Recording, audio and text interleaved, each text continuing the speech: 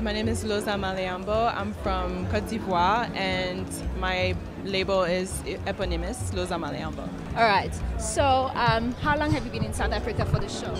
I've been here for 3 days. 3 days. Yeah. So can you tell us a little bit about the preparation that went into this show for this specific show? I think it was pretty laid back because I think the staff here was amazing. They already had everything laid out for us. So we just came in, did rehearsal. We pitched our hair and makeup, you know, and then that was it. Okay. So and then what was your inspiration for the designs that you showed us today? Okay. Again, like I said, I'm from Côte d'Ivoire, but I was born in Brazil, and I grew up between Côte d'Ivoire and the U.S. So I've been exposed to a lot of different culture, you know, and traveling a lot while I was young. Also, I was exposed to different cultures. So I think it definitely influences my aesthetic vision throughout the collection. In this specific collection, I was inspired by traditional African dancers with, you know, folk inspiration, such as, you know, some dancers wear raffia trimming at the bottom of on the ankle and on their wrist, and I like the similarities that this had with the circus culture, with ruffles at the bottom of the pants, ruffles, you know, and the gestures with the checkered prints and everything.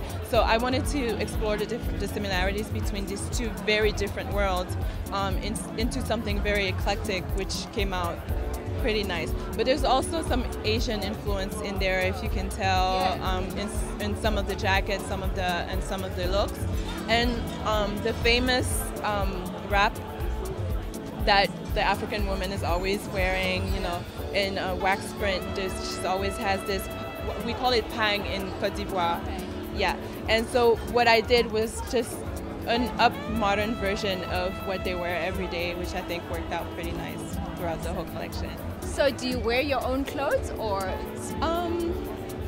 Sometimes, yeah. I mean, occasions? Yes, on special occasions, because, you know, it's like an artist creating something, and then once it's done, you're like, okay, what's the next? So you never get to really enjoy fully what you create, because you're always thinking about what you're gonna do next.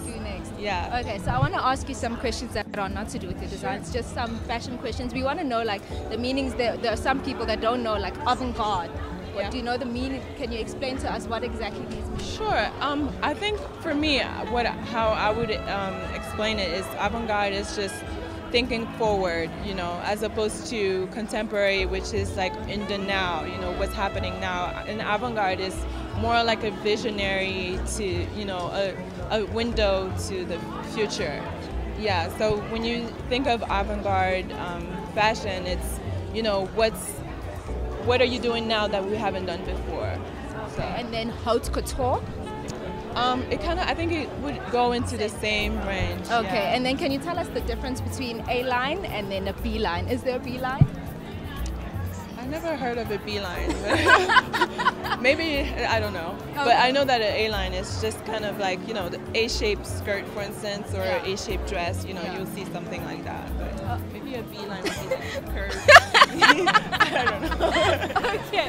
All right, so what inspired today's outfit? I love it. It's like bondage style. Yeah, I just wanted to be really comfortable because there was so much going on, so much running around that, you know, I wanted to be comfortable, but I still wanted to remain true to the brand and make a statement with the sandals, obviously, because a lot of people know about them. So. Yeah, stunning. Coucou, c'est LOZA MALEOMBHO et vous regardez RITEVAC TV.